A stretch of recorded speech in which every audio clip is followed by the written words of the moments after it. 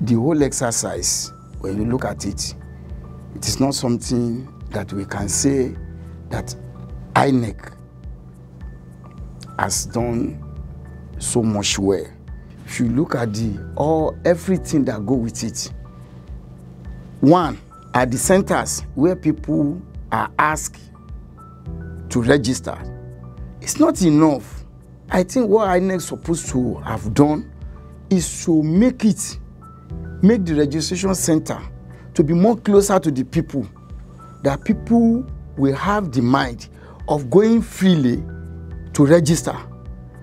We are within the category, we are within the age category of youth, we need to put in our effort that will wrestle power from the elders.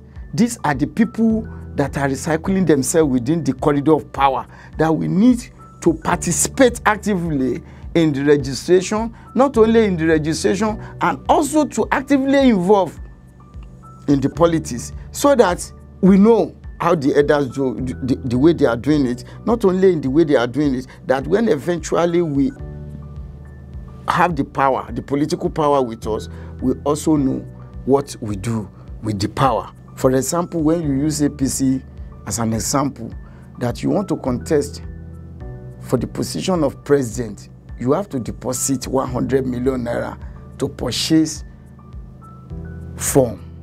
How many of our youth do you think that can avoid to pay this money? And that is one of the areas that youth are being denied the opportunity of coming to power to play their role. We have many youth that have excelled in their chosen career. Today, when you look at the people that destroys this country, they are not youth, they are elders and leaders within the society. So I believe that our elders need to quit the stage so that the youth can take over.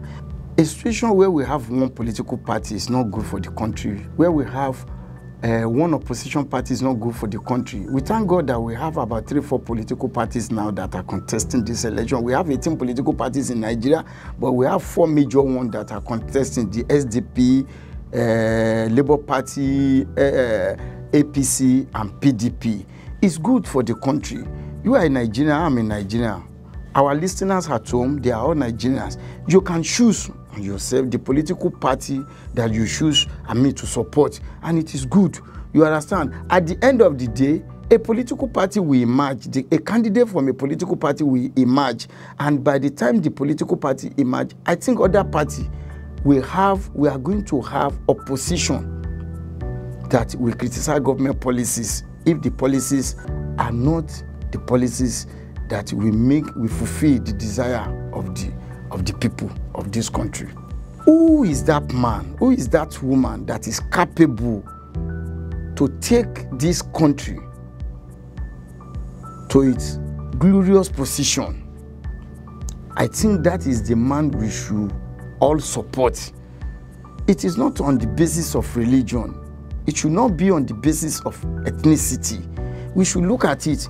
If we are going to have a president who is a Muslim, a vice president who is a Muslim, the Senate president a Muslim, the House of Representative leader, speaker a Muslim, the secretary to the federal government a Muslim, in as much as they will make life bearable for Nigerians, I think it is good for us. We have, for the past 7 years now, or 7 years plus now, we have a vice president who is a Christian. We cannot point at any significant thing that he has done, even to his own people, not to talk of Nigeria. Khan of today are not Khan of yesterday. Khan is now an affiliate of Nigerian political party. We have a president of Khan in Nigeria that the sitting president bought a jet for.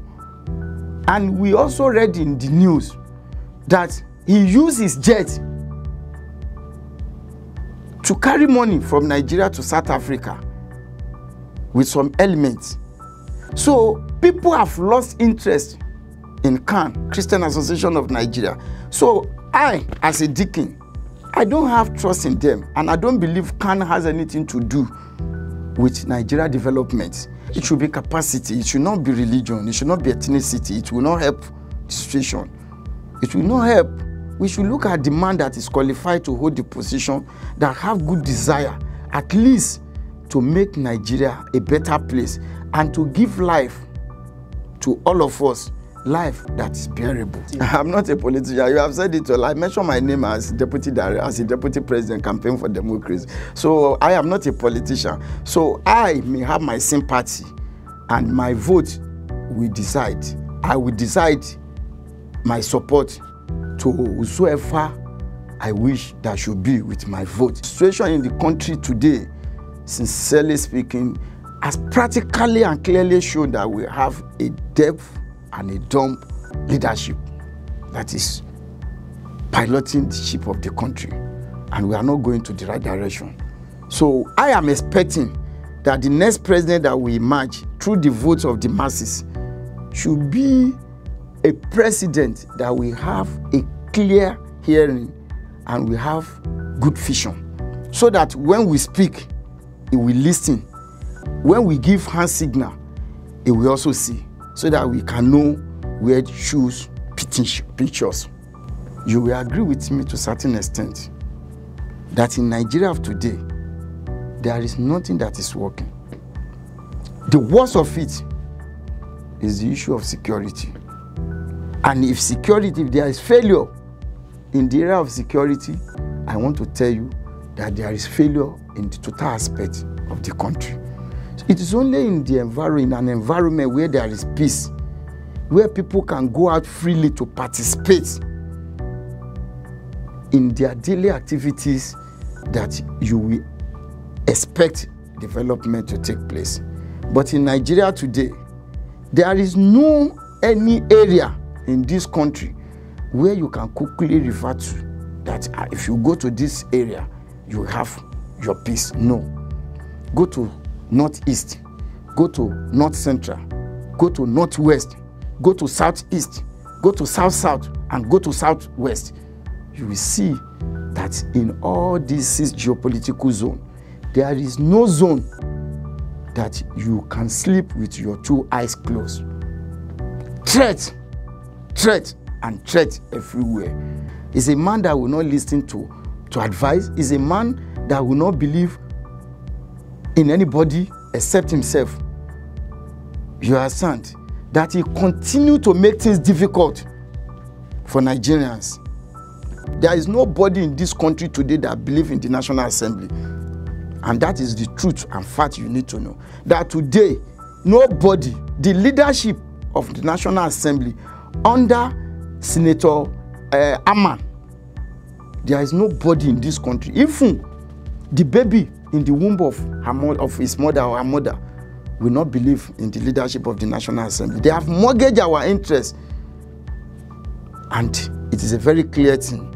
So when at this point, that election we have just February next year, which is about 5-6 months to the election now, that they are now calling for the impeachment of the president, it means that they have secret agenda, which they have in their mind to unfold.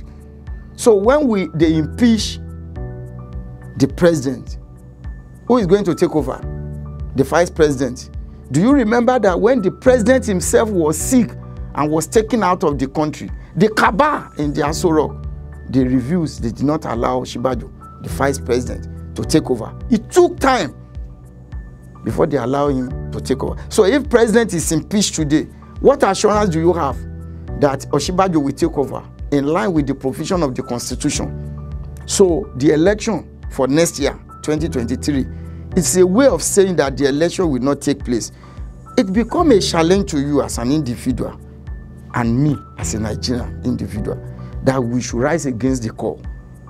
Let this man, once we have known that it's a failure, that he has failed, let us allow him to spend his tenure provided by the Constitution of Nigeria.